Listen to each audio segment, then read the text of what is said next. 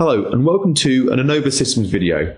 My name's Sam Bromley and this recorded video is from the 2012 Innova Systems Customer Day breakout session, Best Modelling Practices.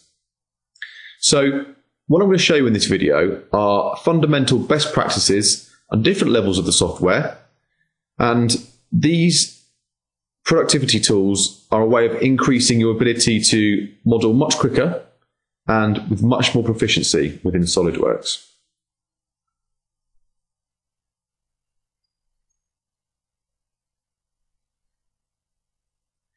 Okay, a brief explanation of what we can see here. We've got an assembly, and as we can see, on the left-hand side between the headset itself and the headphone, there is a component missing which should be connecting these two. And these two components are free to move around at the moment. So what I'm going to do is I'm going to build that section there, that connector, and run through some best practices when doing so. So I'm going to flick over to a partially completed component we've got here. And first off, I'm going to talk about what we call the S key. That's S for shortcut. So S key on the keyboard, if I hit S, what I get is a contextual sensitive menu with useful tools that I can find simply by hitting the S key. Now this menu is customizable simply by right-clicking and going to Customize. That brings up the Customize dialog box, and from here I can flick through different levels of the S key, so assembly, drawing, sketching, initially like we were on part. And what I can do here is go through different groups of toolbars, selecting different tools and populating the S key. So for instance, if I go to my sketch tool here, I can simply drag and drop any tool that I want from here, perhaps a linear sketch pattern, and drop it onto my S key. So now when I hit S key at sketch level, I'll have a quick option to specify that I'm going to create a linear pattern. So this really increases the productivity of you moving around your cursor. So quite a simple thing, but can increase your productivity and decrease the amount of time you're moving that cursor around. Okay, there's another thing I'm going to explain. I myself, personally, I like to map certain keys to the keyboard. So if you move along to the keyboard tab here, you see what I can do here is associate a hotkey on my keyboard to a particular command in SolidWorks. There's a great range of commands. We can search for one of those commands, such as pattern. And for instance, I can specify that my linear pattern, my hotkey for that is going to be P. So from now on, if I hit P while I'm at part level, creating a feature, my linear pattern will start automatically. So again, decreasing the amount of time you're moving the cursor around. And when you get used to the positions of those hotkeys, you can really increase your speed in modeling. I mean, nonetheless, we're going to move on to having a look at this part I have. And we're just going to discuss symmetry and the importance of starting your model symmetrical to your planes if you're going to be creating a symmetrical product. So first off, I've got a part here, and as you can see, my planes run dead through the center. Now, the reason why that's important is because when I go to extrude or pattern or mirror features afterwards, it saves me from creating extra planes as planes of symmetry. So those planes are dead symmetrical already, and I can simply select those to create mirrors. And that's a really good practice, especially for a symmetrical product. So I've got a few sketches already created here, and I'm simply going to extrude these. And I'm going to specify, again, a mid-plane extrusion to ensure that symmetry is always retained within my model, like so. I'm going to put a through cut extrude through here. So just a bit of sketching initially. Waking up the center point of a circle is a really great useful thing. You can see that the center point wakes up if I hover around the edge of that circle. I'm simply going to hit D on my keyboard. I've got a hotkey associated to D to dimension, which means my dimension tool opens up automatically without me having to go in the top left-hand corner.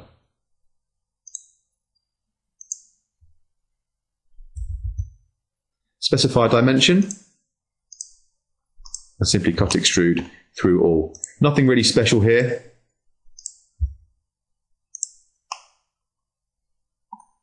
And likewise, I'm going to repeat that process on this face here.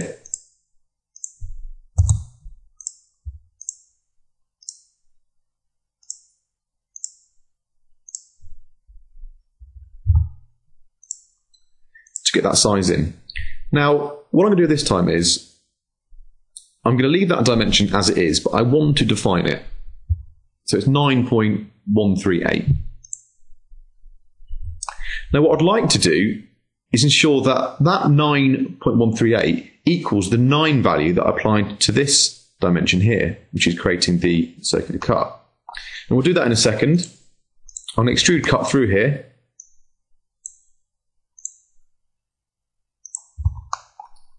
And what I'm going to do is I'm going to double click that feature and it will show you the dimensions associated to it. I'm simply going to right click, link value, and this allows me to give that particular dimension a name. So I'm going to call it diameter. Hit OK. Now if I double click this feature, that very same dimension here which is associated with this cut extrude, I can right click on, link value, and I can link it to the value that I just created, meaning that those two dimensions will always equal each other. So we do a rebuild, and that resizes very slightly. Okay, so that's the first component I want to create. I now need to go about putting that inside my assembly. Now to do that, I'm simply going to drag and drop that into my required assembly.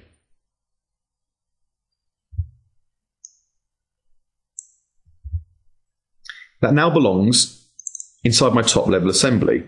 I'd like to actually add it to this assembly here. So I'm simply going to drag and drop. It then places it into the sub-assembly. So if we now open up that sub-assembly, the component exists at this level.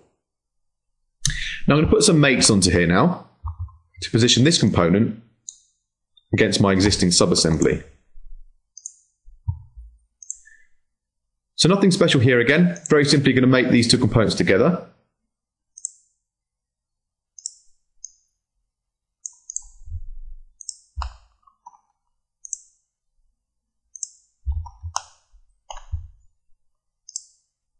I'd also like to make sure that a face here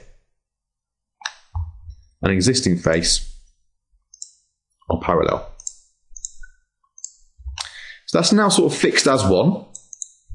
I'm going to go back to the main assembly. I'm going to fix these components in a position. So first off, I'd like to ensure that they're always dead center. So a nice easy way of doing that is I'm going to use an advanced mate. Advanced mates are a really useful best practice because they actually combine usually lots of individual standard mates into one mate. So it saves you a bit of time in regards to the application and the applying of that mate. So to do that, first off I specify a width selection. That's going to be this face and the opposing parallel face of that same component. My tab selection is going to be the position I'd like them to be between, which is going to be this face, and likewise the parallel face connecting to that. They now belong central to each other. What you will notice on the right hand click of my cursor, there is a green tick. If I hit that, that will accept that mate for me, again reducing the amount of movement of your cursor. Lastly, I'm going to apply a mate between these two cylindrical faces and the component's position concentric to each other. Good.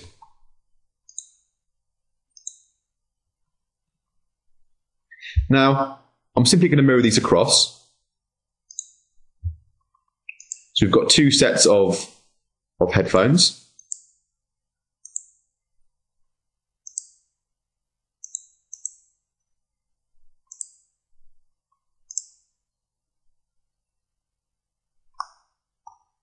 Again, nothing really too special here. What I'm now going to do is I'm going to focus on creating, on the right hand headphone that's been mirrored, a 3D spline so I can create the jack that would fit into the headphone itself. Now to do that, I'm going to create a new part in context to the assembly. I'm going to edit that part in context, which means I'm editing it while I'm still in the assembly. And I'm going to draw a spline. So that's also going to draw a line while in a 3D sketch, which means I don't have to specify a plane to sketch on. Wake up that center point and draw a relatively straight line coming out from that position. Now, attached to this, I'm then going to do a 3D spline. Now, defining splines, even at 2D level, can be quite a complex thing. And certainly at 3D sketching level, it's even more complicated. So first of all, what we've got is, we've got a spline, which is actually planar currently. And because we're in 3D sketch mode, I'm going to go through a good practice here to add some more dimension to that spline position. So I'd like to be able to move those spline points along the Z axis. Now to do that, I'm simply going to go through my predefined orthographic views, one by one, and move these spline points accordingly. The reason why I go through these one by one is because it gives me much more control over the positions of those.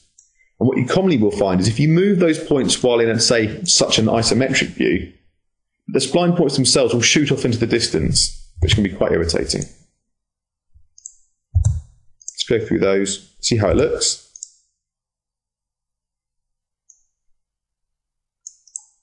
If we move back into a sort of perspective view, we can see we've got a little bit more dimension to that spline now. Now I'm going to open up that spline as its own part, like so. I'm going to show you a few things we can do with then creating that sweep.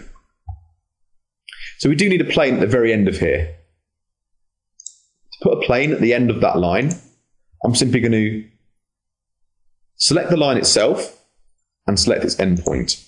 That will give me a line which is coincident to the endpoint of a line, but perpendicular to that line itself. And then simply start a sketch on it. You can use the S key here to open up and select a circle and give it a dimension. Let's make it 3 mil. So the next thing we need to do is create a sweep.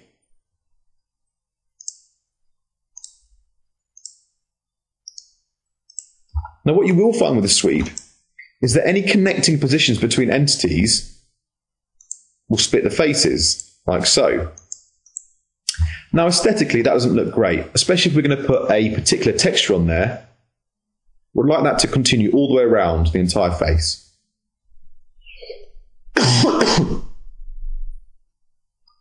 So the best way to ensure that we've got a complete individual entity that runs through would be to convert our 3D sketch into what we call a fit spline. That will turn these two individual entities, the line and the spline, into one complete spline that runs all the way from end to end. So I'm going to select the entities. I'm going to go to my spline tools and fit spline. Simply going to hit the tick. And you'll now see, if I hover over, you'll see that that's one complete spline. It now means that the path for the sweep is one individual spline, and it picks up the entire thing and creates one individual face. So that's a really nice, neat way of creating aesthetically pleasing faces that run the entire length of the sweep. If we go back to the model, we can see our headphone jack is inserted in place. Okay, the next thing we're going to look at is a new assembly of a part which we call a skid. Now a skid is a housing for extra components such as a pump and an engine, and it's basically a housing to protect those items themselves. Now this skid here may live in perhaps a building site. It's got a few lugs on the top here to move it around with perhaps a crane, and down here there's a few positions where we could move it around with a forklift. Now what I'm going to do with this skid is I'm first off going to insert manually some toolbox items into these individual holes here. Simply go to the toolbox itself, drill down until I find a suitable toolbox item.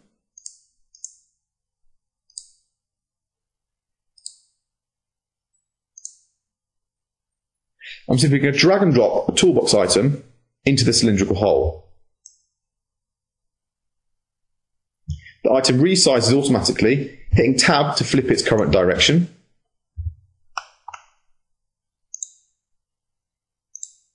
I can increase its length accordingly and simply hit the tick to insert that item. I then need to mate these faces because it can still move in and out of that hole.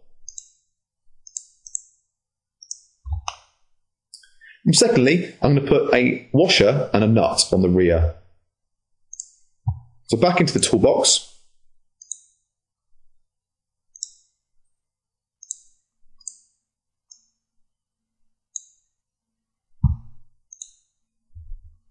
Make that into position.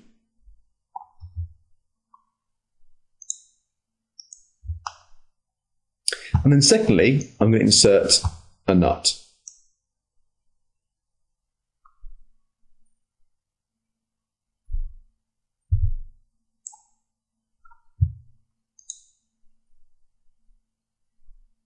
And also make that into a position.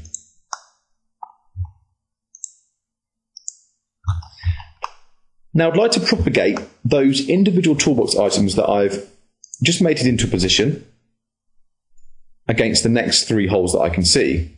Now I don't want to have to complete that whole command again. So I'm simply going to select the toolbox items themselves, holding Control, right click, and use a command here called Copy with Mates.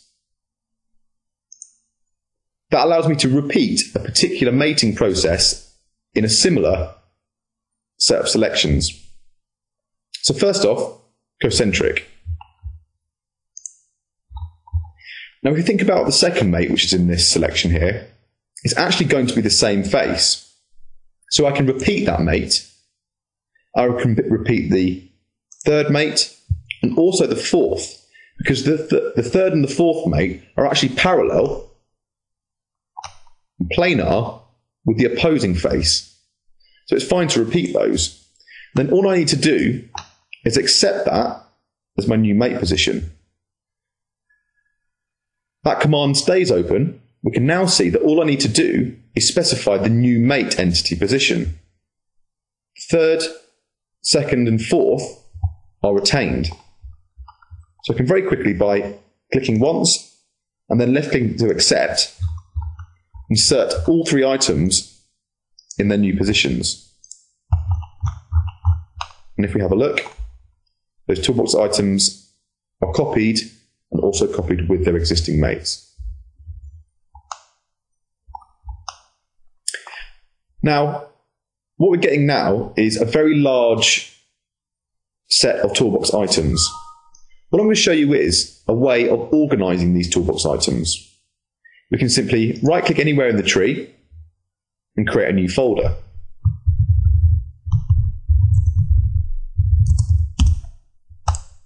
To organize all these toolbox items, you can select them all simply by selecting the top one with Control and click, holding Shift and Control and selecting the bottom, and it will drag them all down. We could then simply drag and drop those into the box.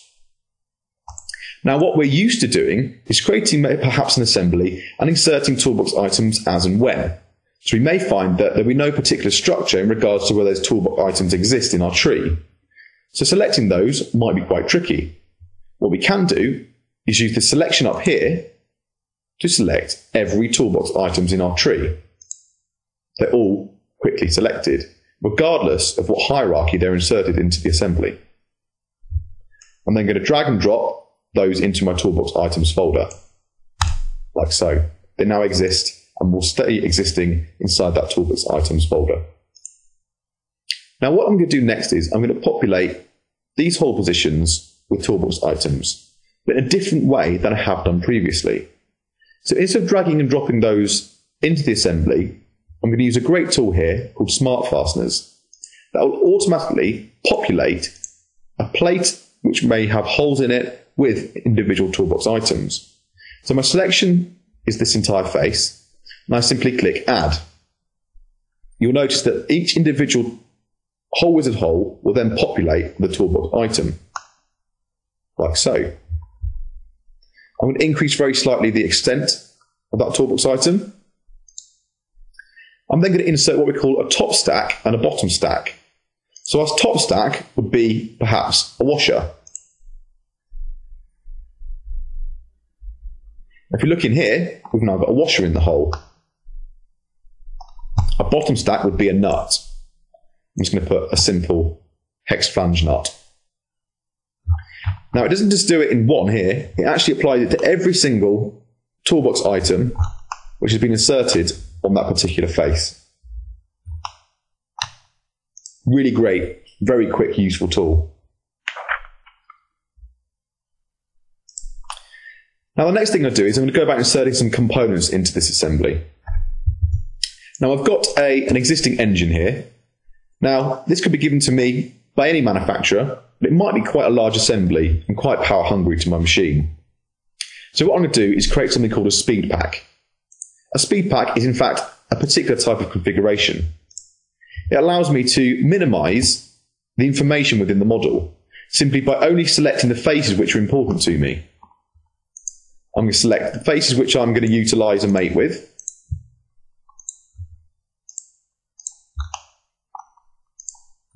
Those are the only faces that I need to position my assembly. Then simply hit the tick. So what I now get is a dumbed down version of that particular assembly. You'll see there is nothing in the tree. Now I'm going to save this onto my desktop.